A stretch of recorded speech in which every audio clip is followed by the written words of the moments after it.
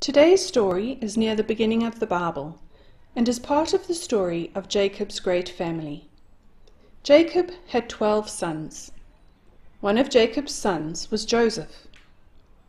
Through his life, Joseph kept the Lord close to his heart, and the Lord helped Joseph find favor with the Pharaoh. The Pharaoh appointed Joseph to rule over Egypt for him. Through the Pharaoh's dreams, the Lord told Joseph that a famine was coming. Joseph collected some of the grain each year to store for when the famine came. Because he did this, the people of Egypt did not go hungry. During the 7 years of famine, many people in the lands around Egypt were hungry.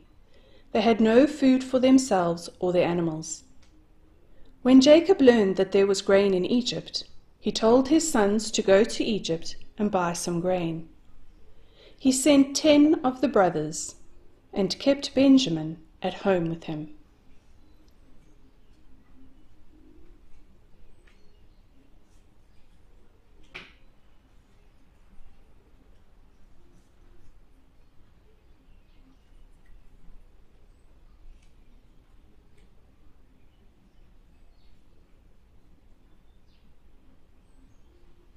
When the brothers arrived in Egypt, they bowed before the person who sold the grain. They did not recognize Joseph, but Joseph recognized them. Joseph asked them, "Where do you come from?"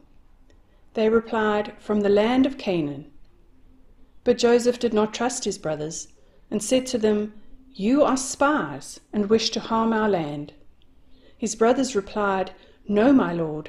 We are your servants, and we have come to buy food. We are all sons of one man.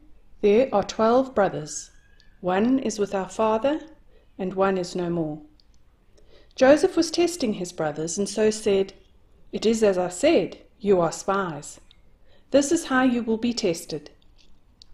If you are honest men, one of your brothers will stay here in prison, while the rest of you take the grain back to your starving land. But you must bring your youngest brother to me."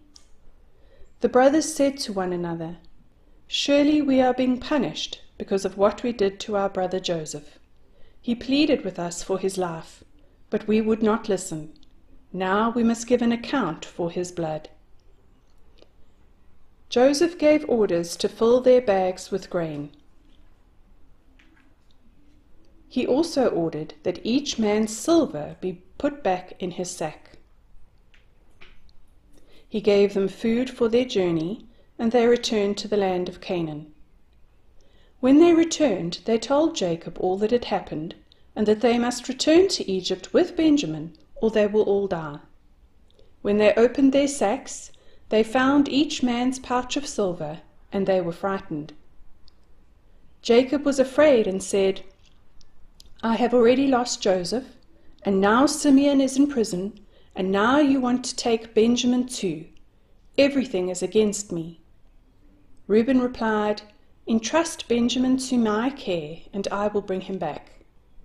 But Jacob was so afraid he would not let Benjamin go.